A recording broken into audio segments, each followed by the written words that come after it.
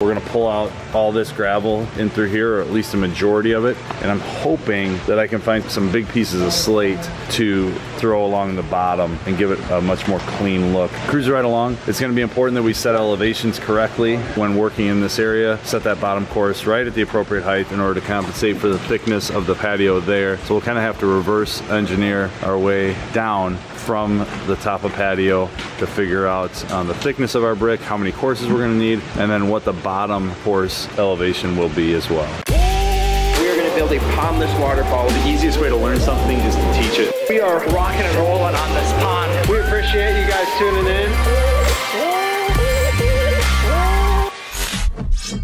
Good morning, everyone. It's Chris from Team Aquascape. Today we have something a little bit different. We are going to be renovating our Bullfrog Ecosystem Pond directly behind me here inside the retail store. You've seen us do a couple of different things in here, and we're going to continue to give a facelift to our retail store through this off season. But today we're going to tackle this sucker right behind me. So like I said, this is the ecosystem pond right here, the Bullfrog Ecosystem Pond. We are going to be renovating this water feature here. We're not going to be completely gutting and rehabbing it. What we're going to do is we are going to replace the skimmer with an intake-based system. We'll tweak the waterfall up there just a little bit, and then we are going to be taking out our old stack slate walls that are located over here supporting the patio and replacing that with architectural brick wall or Unilock wall stone, and we're going to change the shape of it and actually carve it back a little bit. We're going to redo this entire patio as well and just kind of go through, spruce up all of the edges and redo some of the rock work. I want to redo the bottom down in here and maybe do more of a slate floor, replace all the gravel, that kind of stuff. So we have our work cut out for us. We are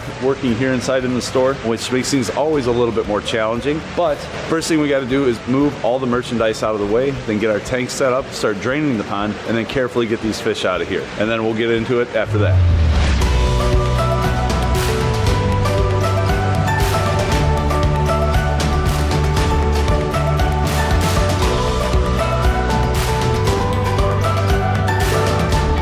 So we're putting the protective underlayment down. This is just that geotextile underlay that you see us use underneath our ponds. We're gonna use it to cover up the patio here. We've got all the decoys moved, some of the signage. We're gonna start pulling out some plants, and then at the same time, we'll start draining the water into these awesome collapsible tubs. These are a 500-gallon tank. We're gonna set up a couple of them in here. We'll put aerators in here, make sure to cover them up, but this is where the fish are gonna go. So it's a nice, quick, easy transition from here into here. So, but we just wanna do our due diligence. We're kind of working pretty tight in here now that Ed's palletarium is up and running and is a permanent fixture in here, so that is not being moved. So get this thing starting to drain and then get the fish out, and then we'll start working our way in.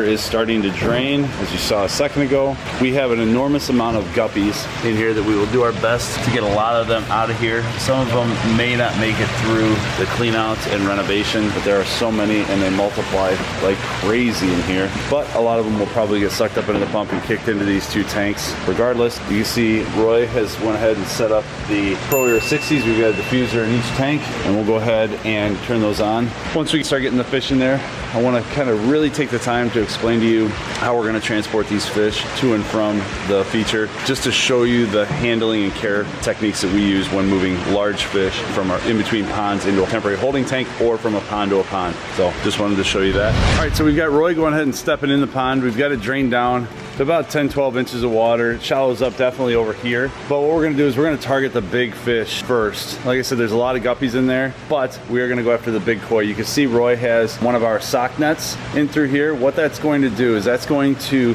not only get the fish in there, but it will also get a bunch of water in there as well. And what that'll do is that will maintain the equilibrium inside the body as well as outside the body. And what that does is that'll keep the innards of the fish all in place and intact. So we're going to transfer the fish, and then what Jack will do is he'll just simply pull up on the handle and the fish will come out the back end. Super important that we do that and use this net on these big fish, like I said, in order to keep all their guts and everything inside the fish in place so they're not moving around, because they're all in a solution inside their body. So you see Roy gently nudging that fish to go in, and we're going to repeat this process probably about a dozen times or so. See how he's got the two ends clasped, making sure that there's water inside of that sock net. There you go. And Jack and I will work our way over here.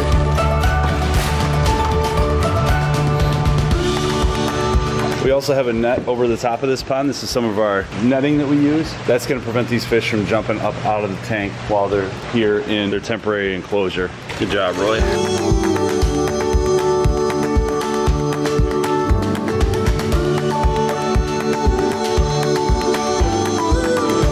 Right. Oh, got some cichlid in there too? Beautiful. That's awesome.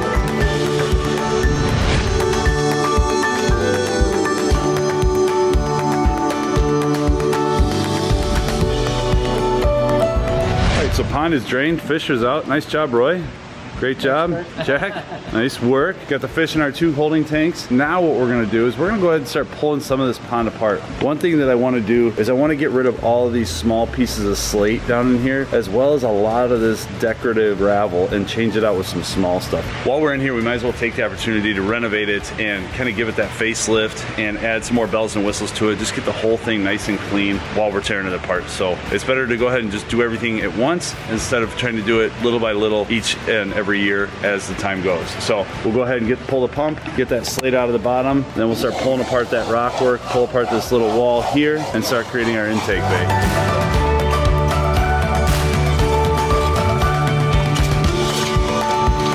So we've got some of this ripped apart over here. We had a stacked stone or stacked slate wall running right up against that, so that's all gone. Now what the guys are doing is they're trying to get as much of this fake mulch out of here as we can. It's expensive, we want to try and reuse it. We have more hands now. We have now Jack, Dan, and the rest of the team Aquascape up here just kind of prying up this patio, getting that area prepped and ready to go, so that when we pull out these walls, we're gonna end up having to seam the liner over here to give ourselves some extra to really manipulate the shape back over here and make this pond bigger. I'm hoping that we do not have to move that rock right there, but if we do, it is what it is.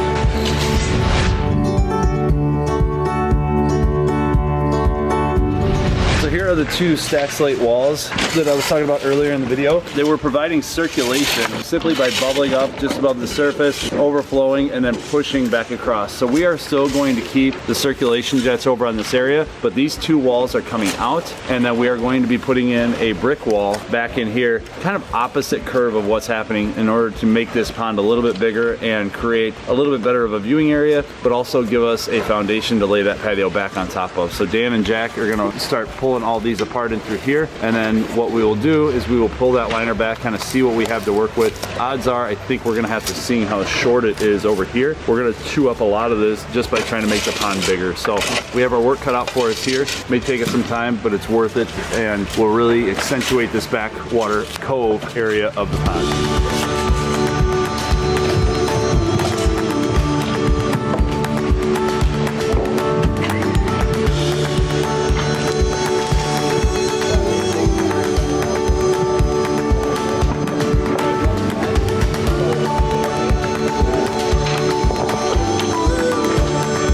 So this is where that intake bay is going to go. The opening where the old skimmer was, and when I say old, it's definitely not old, it's probably only about 3 years old, but we wanted to show a little bit more custom work on this pond. You saw we had the spillway bowl, we've got some stacked slate in there, we've got a relatively large waterfall, the brick wall. Wanted to make kind of just a much more custom looking pond in here. So we're going to do a skimmer on steroids in here and put an intake bay. So we need to go ahead and seam up or repair that hole where the opening for the skimmer was. So what we'll do is we'll clean up the face or the interior side, the pond side of the skimmer, clean all that off, get like a piece of plywood or something back behind it so that we can get that liner stretched nice and taut and flat, clean it, dry it, prime it, and then put some 12-inch cover tape over the top to seal up that hole. And then we'll do the exact same thing to the back side to have just a little bit extra insurance, knowing that that's going to be a watertight seal on that repair. And then the pump vault, the small Aquablox, all that stuff will go in after that. Speaking of seams, we have another seam going on to add on to this existing pond liner. Because we are going to change the shape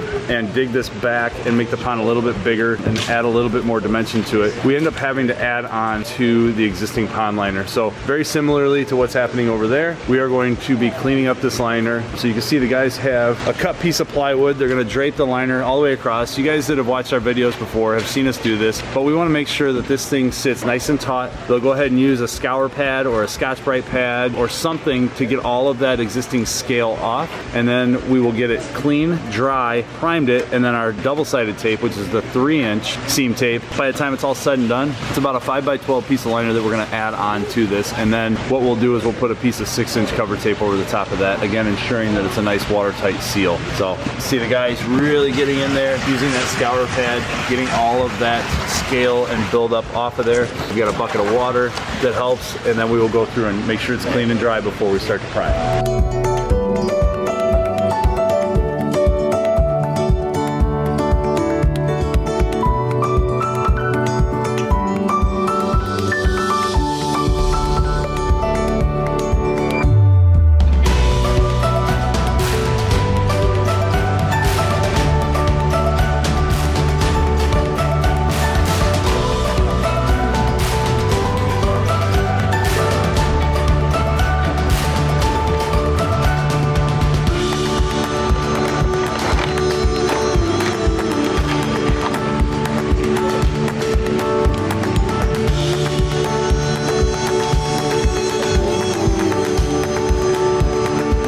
What's going on over here, Roy? Okay, so we removed the skimmer. We have an 8-inch opening here that we're going to seam. We have the special 12-inch seam tape here, which is awesome because it'll allow us to put just one layer of it. When you remove the skimmer and you want to seam the hole, you want to do both sides. So we already did the one side of it, and now we're going to do the other side and sandwich it together so you have basically 3 layers, and that'll ensure that you won't have any leak through the skimmer. So carefully get your seam tape. You want to make sure you don't have any creases, and slowly peel off the back, and as you're going you just make sure that you're pushing it down evenly. Make sure you're covering all those holes and the complete opening of it, and almost there, almost there. Money. And voila, look at that. And now basically you have one single liner where the hole is covered, and you can... What skimmer? What skimmer, exactly. What? There's no skimmer here. There you go, guys. Great job, Roy. You too, Garrett.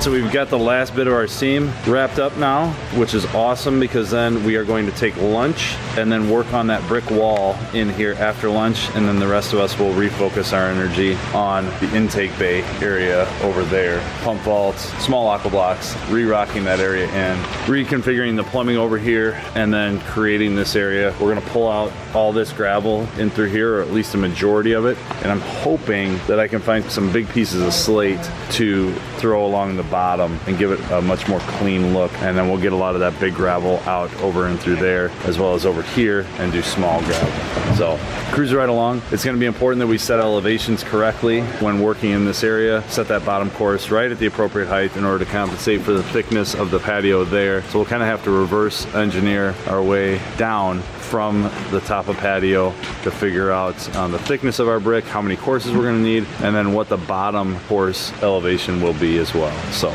we have some work ahead of us in order to even get started on this wall, but it's important that we do that, as you see in a lot of our episodes, to do that due diligence before we really dive headfirst in and start making progress, so we don't have to do any double work down the road.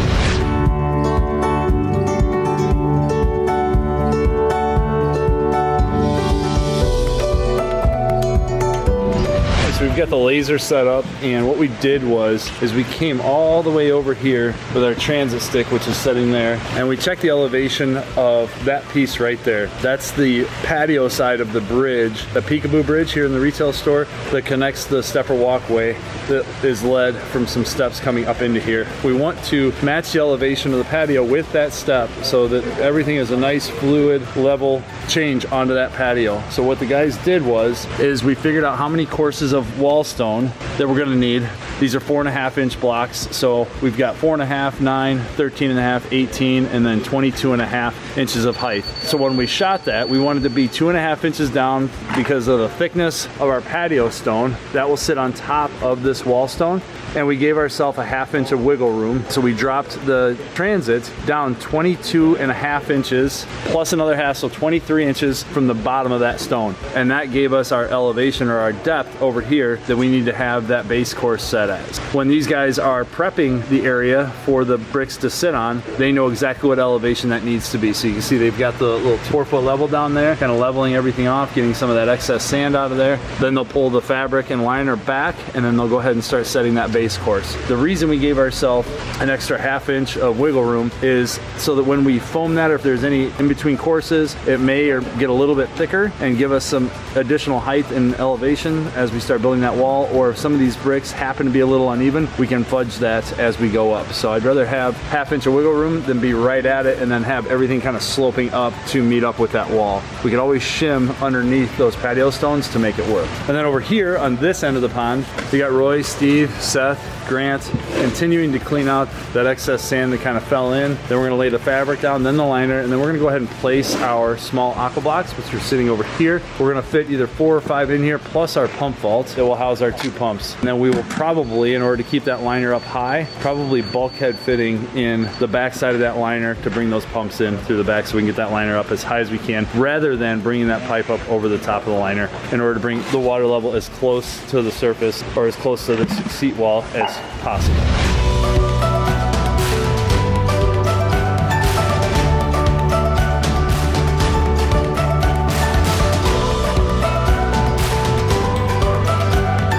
What's going on? DK here. I've got Jack 1.0, Jack 2.0, aka JD. We've had a great day today out here in the retail store, reworking this entire big koi pond. So what do we got going on here, Jack? I see that we've ripped out some walls. We've kind of kicked this cove area back. What's the game plan? So where are we at? Our recap for the day is we were able to tear out those walls as you saw.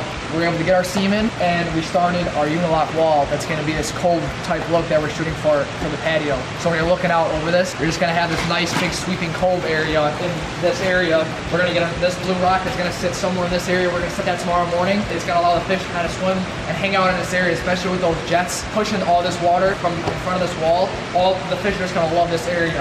But back on track. So we're getting our base wall finished, and that tomorrow we're going to be able to finish this wall and button everything up tomorrow. But if you come over here, this is where the majority of the progress was today. We got our skimmer on steroids done, aka known as our intake bay. So we were able to tear out our skimmer, and we pulled that out and we patched that hole. So we got 3 Aquablox sitting in front of this vault. The reason why, you guys might ask, is why this vault is not down all the way and the Aquablox run up right to it. And the reason is we're in our retail store and there's cement underneath this entire retail store. So we can't go in and just jackhammer a hole in the ground to put this vault in the ground, which is no big deal. We're just gonna put some cobbles around it, make sure it's all locked into place, and then by the time we get some rock work in front of it, you won't even tell. So that was pretty much our wrap up for today, and the retail store looked like a bomb went off, but we cleaned it all up and everything's packed away for the night, and then we'll be back at it tomorrow morning, guys. So you know what to do. Like, subscribe, tell all your friends, because we need more friends. Keep coming back, and we'll see you guys on the next one.